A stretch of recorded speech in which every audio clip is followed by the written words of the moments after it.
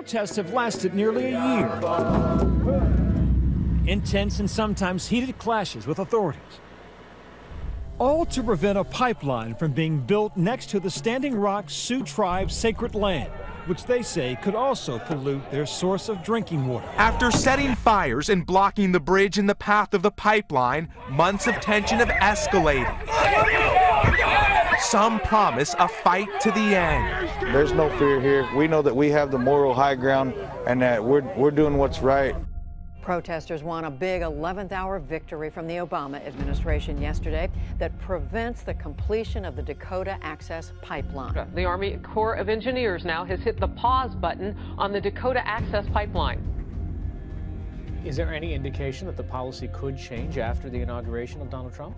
Well, certainly. This was, in essence, driven in large part by pressure brought to bear on the Obama administration and them asking the Army Corps to take a second look at this. I'm pleased to announce that the Dakota Access Pipeline, which I just mentioned, is now officially open for business. Demonstrators have been protesting at what they call Standing Rock, that tribal ground, for months now. A $3.8 billion investment in American infrastructure that was stalled, and nobody thought any politician would have the guts to approve that final leg. And I just closed my eyes and said, yeah. So, what the Obama administration has done, the Trump administration could undo. And Trump has been very clear from the get-go, he wants this pipeline to be built. But back on January 24th, President Trump signed the executive order to kick off the resumption of the controversial pipeline, which President Obama had halted before he left office. Of course, impact on the sacred land, but an unlikely group has rushed to their aid. U.S. military veterans of all stripes have shown up to Standing Rock, North Dakota, to jump into the fight between the tribes and the companies spearheading the pipeline, Energy Transfer Partners, ETP. The CEO is breaking his silence as he faces mounting threats and lengthening delays. Thousands of demonstrators in North Dakota have been camped out near several pipeline construction sites, which at times have turned violent and led to over 400 arrests.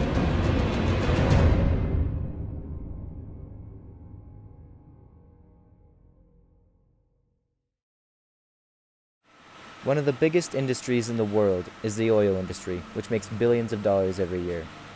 Many pipelines are built across the United States to try and transport this oil to American consumers. Of course, to many groups of people, this is a controversial thing, but the most controversial pipeline to come out of recent history is the Dakota Access Pipeline. The pipeline was built by the company Energy Transfer Partners to safely move the crude Bakken oil in the north to American consumers, but some don't think that this is a safe way. The pipeline ended up being built under the Standing Rock Sioux Reservation of North Dakota, which of course has caused the reservation to protest against it, sometimes violently. The violence has escalated so much that the Obama administration ended up cutting the project altogether. After the Obama administration decided to put this conflict to a close, our Supreme Leader President Trump decided, nah, I'm good, and the conflict resumed. Is this conflict going to end? How long will it go on for? Is there a solution to reach? The Sioux people's main problem with the pipeline is its effect that it would have on the environment there. The oil would leak into the water supply, contaminating it and destroying the sacred land that the Sioux live on and contaminating their water. While the pipeline was built by Energy Transfer Partners, the permits for the building of the pipe was given to and approved by the United States Army Corps of Engineers. The United States Army Corps of Engineers are responsible for the permits and permissions for many projects across the United States, such as the Dakota Pipeline. They have reported to many news sources that the pipeline is safe and effective at the job it was built for. The CEO of ETP has, of course, been through a lot of fire because of the whole pipeline situation.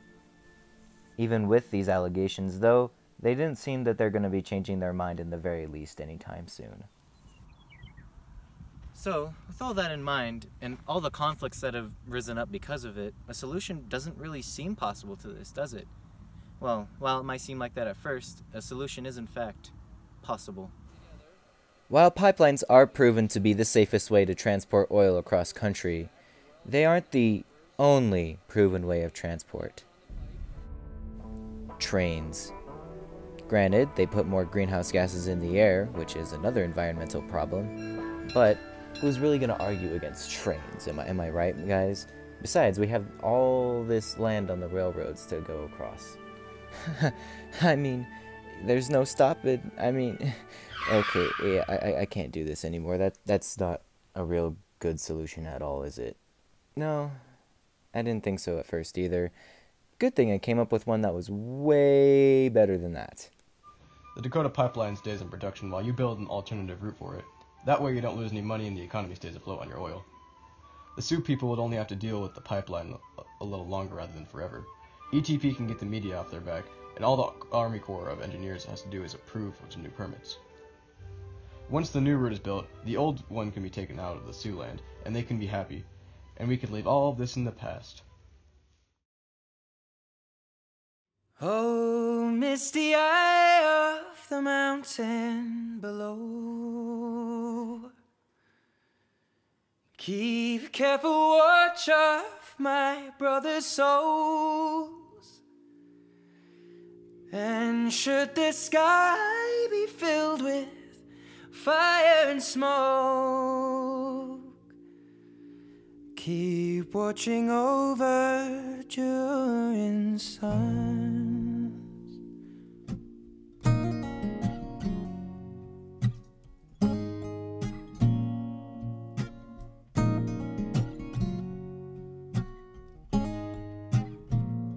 If this is to end in fire, then we shall all burn together. Watch the flames climb high into the night, calling out, Father.